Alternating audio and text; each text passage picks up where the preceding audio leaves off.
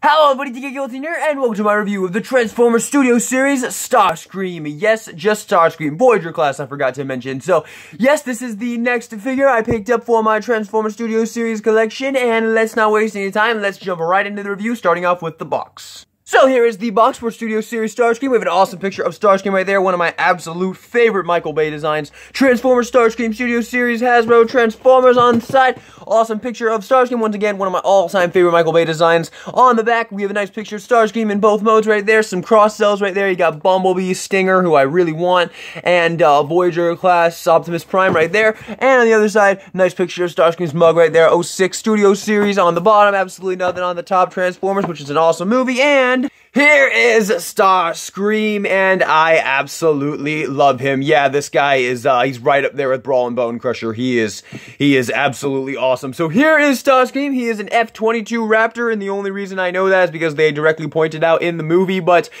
this alt mode is absolutely awesome in my opinion. I think they absolutely killed it. Now, they do offer this figure in both versions. You can get the plain version, or you can get the tattooed version from the later sequels. I went with the regular version because I also have the leader class version, which does have the tattoo. So you can get this figure in either the plain version or the tattooed version. But as you can see, I still have my leader class one. So I decided to go with the plain version this time. And also, I actually think this plain version looked a lot cooler than the tattooed version. I don't know, the paint just looks a little bit weird on that tattooed version. I'm probably just, you know, I'm just talking because I don't have it, so I don't know, obviously. I don't know how it actually feels in person. It could be absolutely awesome, but yeah, I went with this one and I'm very happy with my purchase. But yes, I think they absolutely killed it on the design work. I love that he has the Decepticon symbol right there. One thing I really wish they would do more often with the Studio Series figures is give them the Decepticon symbols, because they seem to not have them most of the time.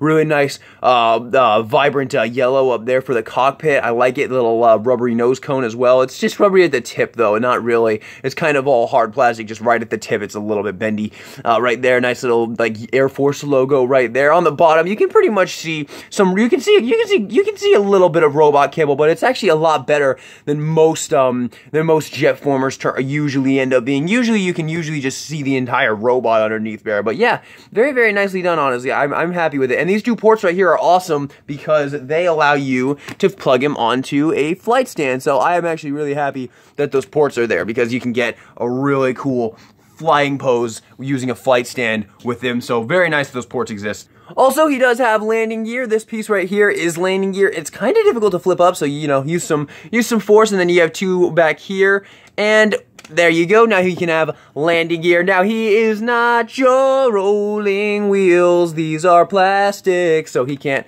roll, unfortunately. But it's okay, because he's gonna be in the air for most of the time. He's in vehicle mode anyway. For me, he's gonna be on that dynamic stand you just saw. But yeah, I do think the landing gear is nice. You know, always appreciated. So you can actually, you know, just hold them up. Very very cool. So yeah, that's pretty much all there is to talk about with the vehicle mode. Now for comparison.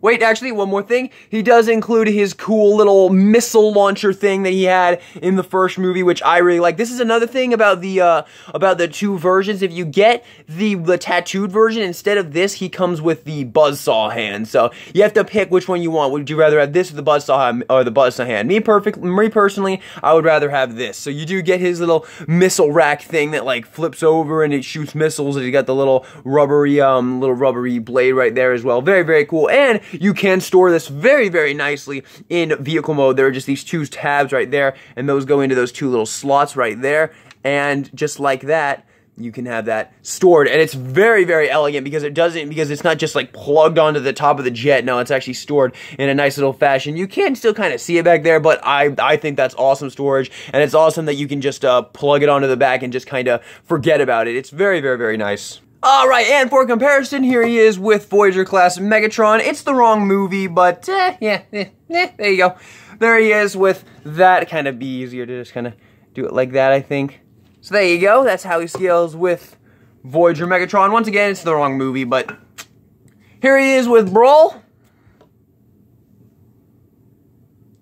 Here he is with Bone Crusher.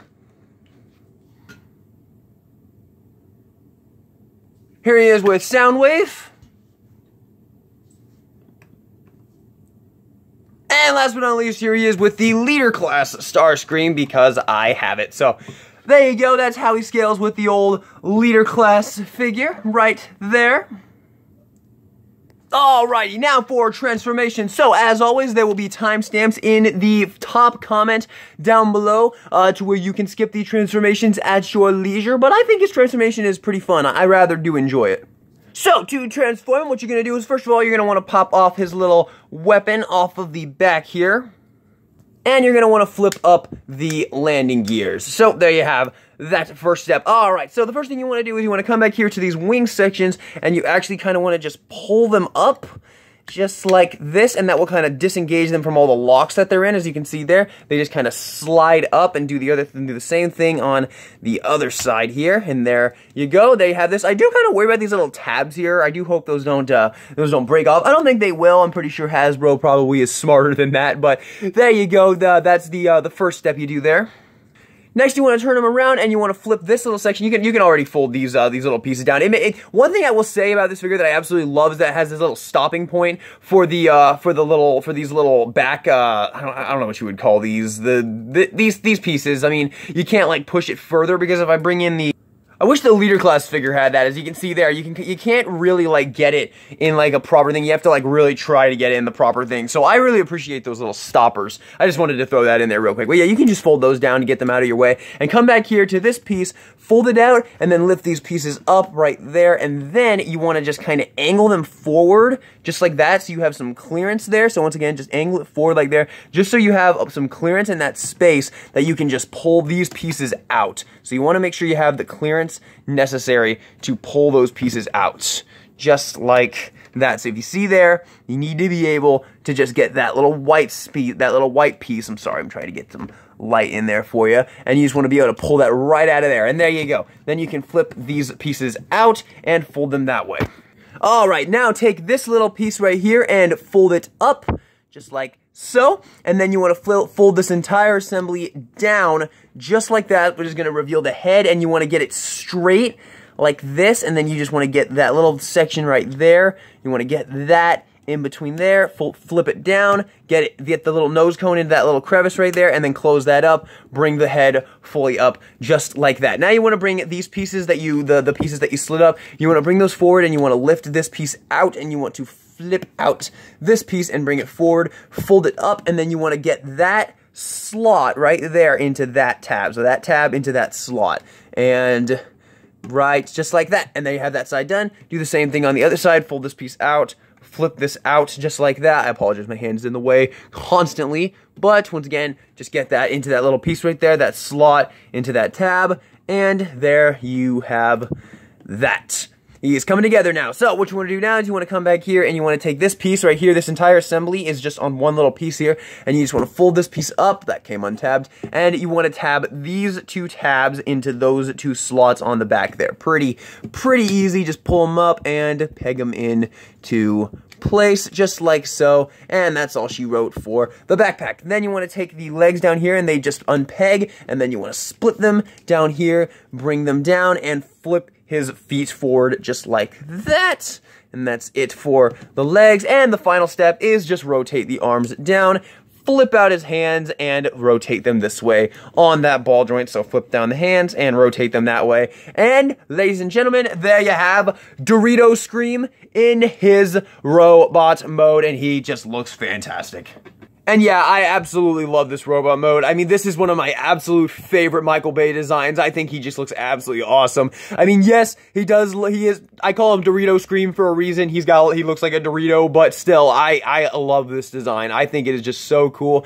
And anybody that hates on this design, honestly, you're dead to me. This is such a cool design. I mean, yeah, it's not the most Starscreamy design, but still, I mean, I absolutely love it. I think this design is so cool, especially the head sculpt. I absolutely love this head sculpt. It's so creepy and cool looking. It's just, I love it, man. It just looks so cool. It's such a unique design for a Decepticon. It's just, I love it. I love everything about this head sculpt. And in the last night when he pulls the freaking head out, very, very cool. I love the way that this looks. And then moving down, you have the cockpit section right there. Beautifully captures the movie appearance. I love the way they did this. Everything that comes together right here really brings the movie appearance together. Just absolutely awesome. They didn't even give you the choice of having his legs straight, which I appreciate, because he's stuck permanently in chicken leg mode, because that's what he had in the movie. So I personally do like that, because it just makes it a lot easier to land the proper Starscream pose. So yeah, I really appreciate that. And then the arms look really, really cool right there. All the nice molded detail, very cool. The backpack, virtually non-existent. Pretty much nothing to speak of. You do have these ports right here, which is really cool, because you can take the weapon and you can store it on the back just like that. Now, if you just store it straight up like that, you can kind of see it peeking over his head. So what I like to do is I just like to rotate it to the side right there. And there you go. Out of sight, out of mind, the weapon can be stored on the back. So I absolutely love everything about this robot mode. I just think he looks so, so cool. But of course, for him to use the weapon, they thought about that too, and don't worry, it's such an awesome way of doing this. So you can do it on either side, and what you do is you just fold the hand up right there, flip it over so that this little piece, so that the hand section is backwards, and then you want to just take this piece, and it has this little tabbing assembly right there, and those are just going to tab into those two slots in the wrist. And if you do that, it gives the illusion that his hand has transformed into that missile rack thing right there. You don't have to turn the arm over if you don't want. I just don't like the hand showing, but I mean, it gives you more articulation to have it doing it this way, but this way just looks better to me, because you don't have that hand just showing right there. But I absolutely love the way that looks. It just looks like his hand transformed into the missile rack. That is just so damn cool. I mean, I guess if you wanted to, since these are just on ball joints, you could just kind of pop it off the ball joint and then put that on just like that, and then flip it back over, and then you wouldn't have the hand showing. If you want to do that, there you go. So now he has all the now he has all the articulation, doesn't have the hand showing. You just gotta pop it off the ball joint. I mean, you know, it's just a ball joint, so you can just pop it right back on. So yeah, you can do that if you wanted to, if you really wanted to, if you wanted that articulation. So yeah, I really love that though. I think that is just so, so cool. And when you don't want to use it, you just pop it off. Come on off. There we go. And just store it on the back. Just awesome. Absolutely awesome. I love it. I love everything that they did with that weapon. The storage, the way it integrates into the figure, just so, so cool. Now, for articulation, the head articulation is pretty good, because you can get it going up because of transformation. However, if you move it, you can't really get it going up at all, but you can swivel it. You can swivel it so you can get some over and over there. It's not on a ball joint though, so it's fairly limited, but I mean, the way the head sculpt is made, it kind of has to be, I think. Arms can do a full 360, they can go out that far. Double jointed bend at the elbow, so you can get pretty much full range of movement right there. Hands are on a ball joint, like I said previously, so they can swivel, they can go up and down, you can move it this way if you want. I mean, do whatever you want. Nothing in the torso, which is something I think the leader class does win over, because the leader class has butterfly joints in the torso, but legs can go forward that far, they can go back that far. The knees the knees are very, the knees are very strange for these kind of chicken-legged designs right here. I mean, you can just kind of have to see what you can do on your own. I mean, you can kind of move them forward, you can move them back, and all that good stuff. You do have a swivel right here, which is pretty nice. No ankle pivot, but you do have downward, and just minor amount of upward movement right there. Nothing in the back either, because the back are the landing gear, which I think is I think that's a pretty cool little use of the landing gear, making them the heel spurs. But yeah, there you go. That is it for articulation. Also, once again, you do have those ports on the back, so when you want to if you want to put them on a flight stand, you have that port for them. You can do that. And take your stand, and you can just plug it right into that port. This is a NECA dynamic stand, and it works great for him, in my opinion. And there you go. You can put him in some flying poses right there if you want to. So, very, very cool. I mean, he did have the thrusters on the back, but I mean, you don't see it anyway. So, there you go. Very, very cool, in my opinion.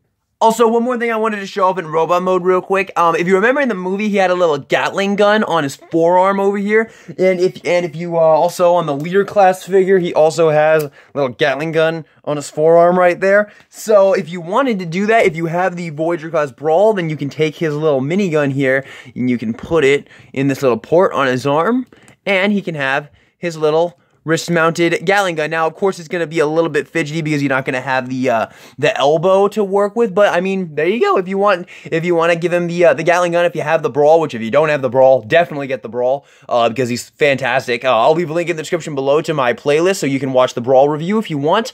But yeah, if you want to do that, there you go. He can do that. You can give him his Gatling gun.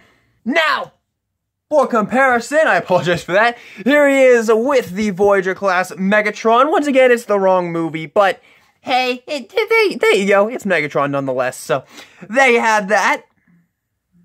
Here he is with Brawl. Here he is with Bone Crusher.